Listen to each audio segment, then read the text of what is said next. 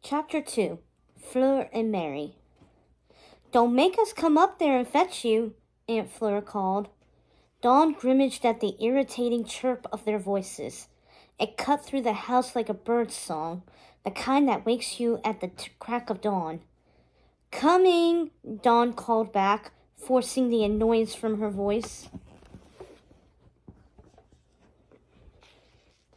It was her first day of 6th grade at her new school, and she was already dreading it. Back home, she loved her old public school for one reason. Her friends were there.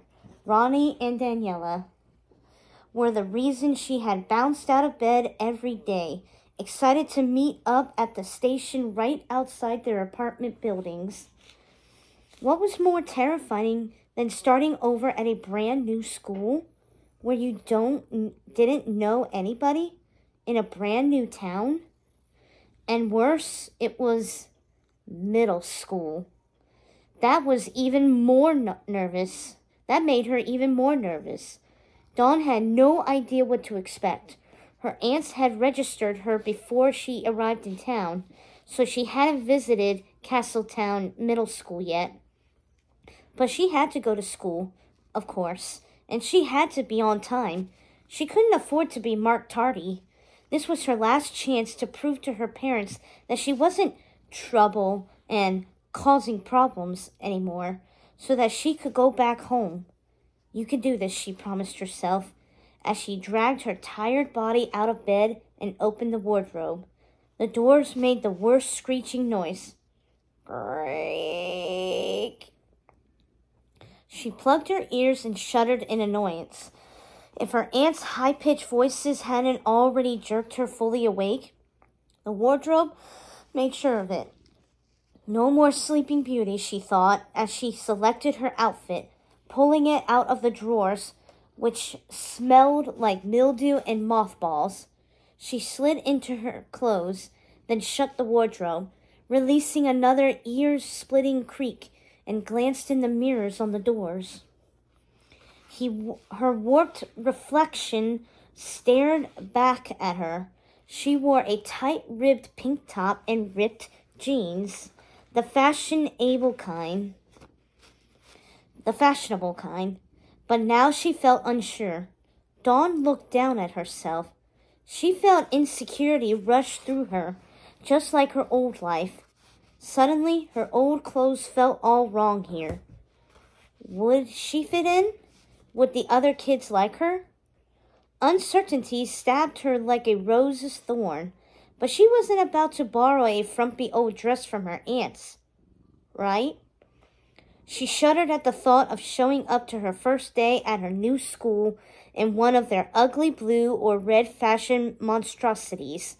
Their dresses were probably secondhand too, like everything else. Anyway, she was already running late. She didn't have time to change.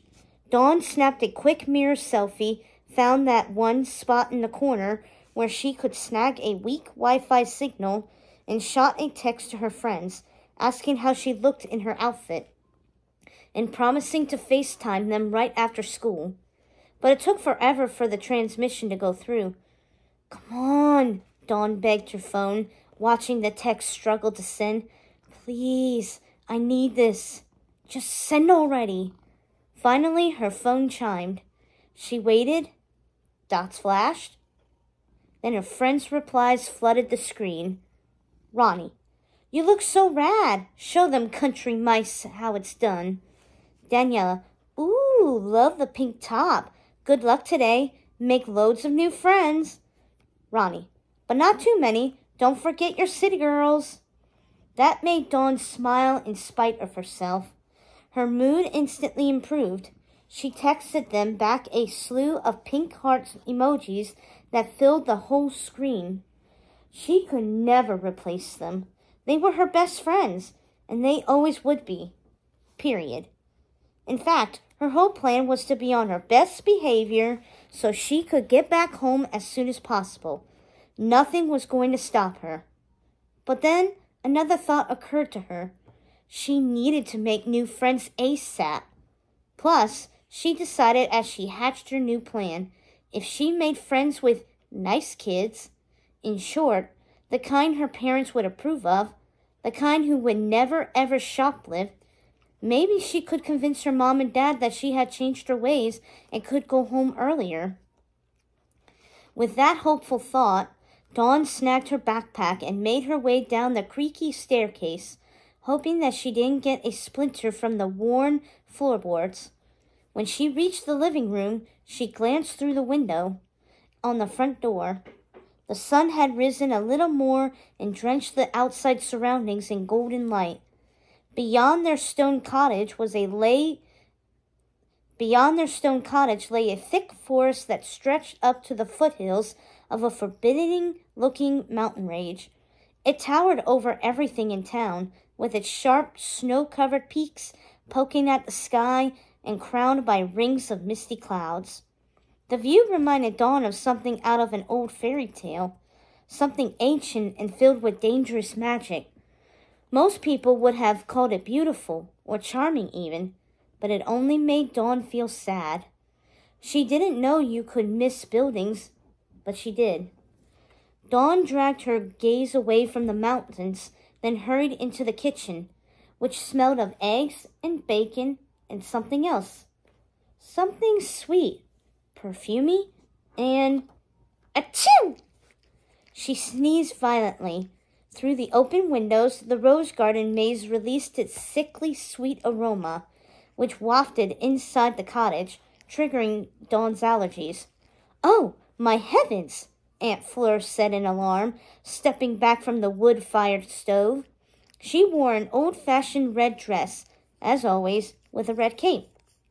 Her gray hair was tucked into a top bun. "Dearie, how about a spot of tea?" Aunt Mary added, putting an old tea kettle to boil on the cast-iron burner. "It'll clear you right up." Aunt Mary was shorter and younger than Fleur. She wore a blue dress and cape. Unlike her wife's, Mary's hair was jet black but pulled back in the same style. She even had on a blue cap that matched her dress. They talked with slow, thick southern drawls that made it hard for Dawn to understand sometimes. Unlike back in the city, where everyone spoke a million miles a minute, like they were in a rush to get somewhere. Probably because they were. Thanks, Dawn said, sniffling a sniffle. "That sounds great." She took a seat at the kitchen table where her aunts bustled around making tea and cooking eggs and bacon, sizzling in fat she'd learned was called lard. The kitchen was terribly old-fashioned, like everything else in the house. There wasn't even a microwave or a coffee maker in sight. The freezer was separate from the fridge. It was the kind that opened like a treasure chest. None of the furniture matched either. The worn wooden kitchen tables sported 6 different sorts of chairs, all with various colored seat cushions. Dawn guessed that most of this junk came from their antique shop. She missed her old apartment and its modern furniture. It might have been made of flimsy particle board and purchased from IKEA, but at least it was new and didn't smell funny. Her parents had assembled it all, struggling with the instructions, which looked more like some kind of super difficult math test. "Oh, dearie, here you go," Mary said, pouring piping hot liquid from a chipped porcelain teapot painted with roses and dragons into an equally battered teacup. She set it on a saucer in front of Dawn, who eyed the steaming liquid with great suspicion. The tea looked brown and murky, and it smelled strong and medicinal. A few leaves were floating in it, too, but she forced herself to take one sip, then almost spit it out. "What is it?" she coughed. It tasted awful, like cough syrup. "Oh, silly, Mary makes it from the herbs in the garden," Aunt Fleur chimed in from the kitchen. "Pluck up and drink up. It's good for you." Dawn's eyes flicked to Aunt Fleur and Aunt Mary, who were buzzily stoking the fire in the stove and mixing up strange, almost witchy concoctions from herbs and plants from their garden. Suddenly, out of nowhere, a rush of homesickness hit Dawn so hard that it felt like the wind was knocked out of her. In that moment, in this strange kitchen, in this weird place, she missed her parents terribly. They drank rich, dark coffee spiked with thick cream and brown sugar, not disgusting bitter tea, and they made it in a shiny new coffee maker that burbled. In fact, they were probably sitting in the kitchen right now, doing just that, without her. Anger and love simmered in her heart simultaneously. She missed her parents like crazy, but they were also the ones who sent her to the middle of nowhere.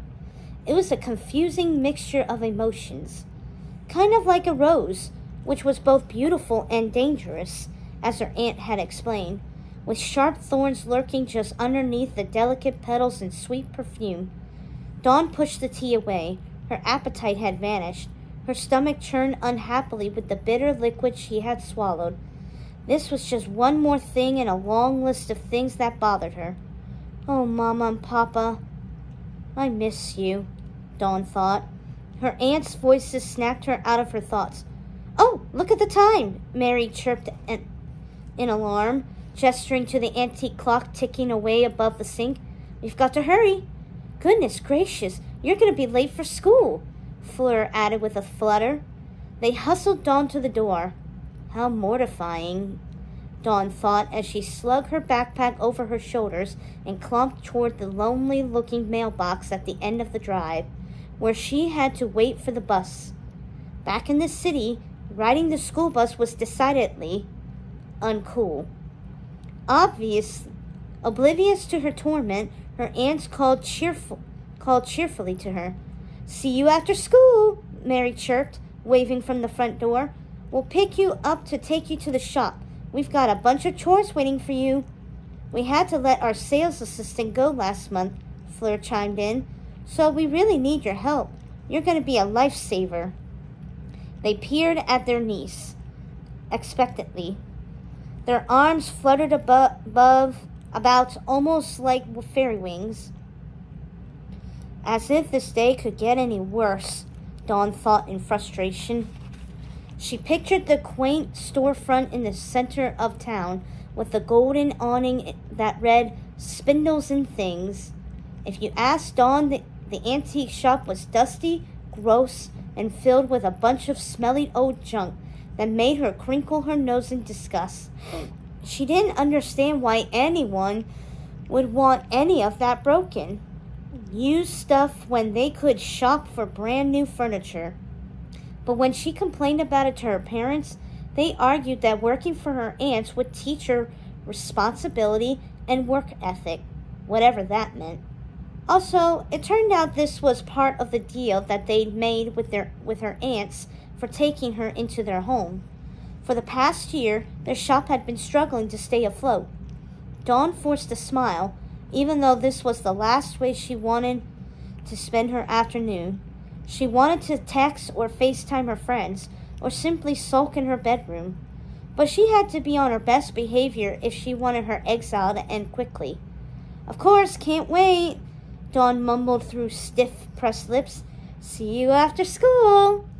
Have a good day, her aunts called as the yellow bus roared down the gravel road, coughing out black exhaust. But Dawn knew the truth.